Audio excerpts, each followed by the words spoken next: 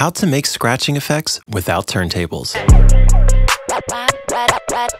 This is a fun and nostalgic trick anyone can do to sound like a DJ. Export your favorite vocals from your session as WAV files. Open Virtual DJ and drop your audio onto one of the turntables.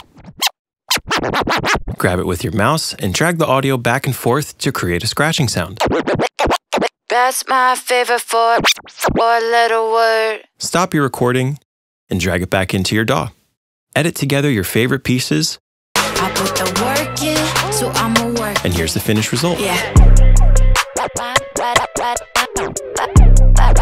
My body absurd. That's my favorite four-letter word. Follow me for more producer tips.